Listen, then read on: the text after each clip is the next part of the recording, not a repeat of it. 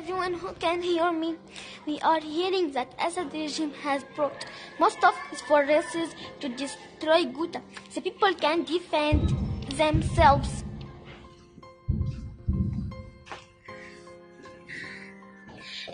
The children are in danger of being martyred. Save the children of Ghouta before it's too late. I'm Noor from besieged Ghouta.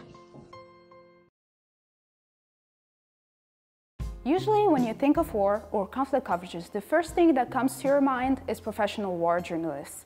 Well, today's Cure for Conflict topic defies this idea.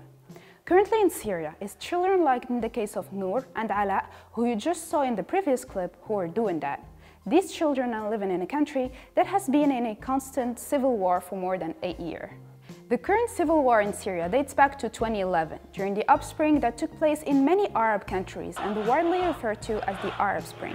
Hoping to follow the Tunisian and Egyptian examples, Syrian pro-democracy activists organized several protests to promote for a more democratic political system and a brighter economic future. Consequently, the president of Syria, Bashar al-Assad, responded in a very violent way, killing and imprisoning many protesters. Later on, rebel group armies were formed with the goal of overthrowing the government of Assad, which eventually led Syria to civil war.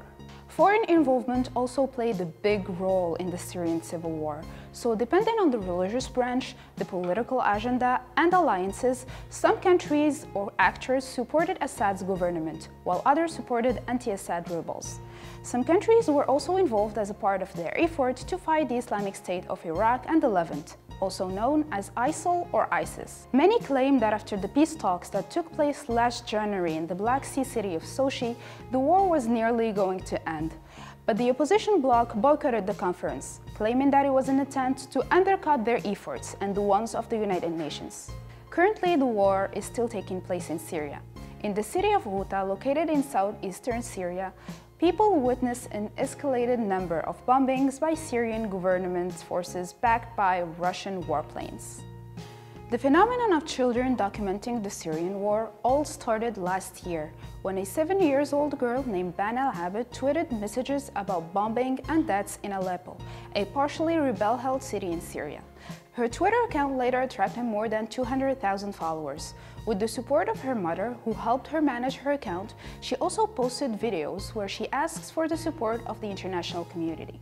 Other children proceeded to do the same, like in the case of the two sisters, Noor and Ala, and the teenager Mohammed Najm. According to the UNICEF, Ghouta is now hell on earth for children. Therefore, the only way for those desperate children to reach the international community, including NGOs, the media, and people that can influence change, is through social media, especially Twitter and YouTube.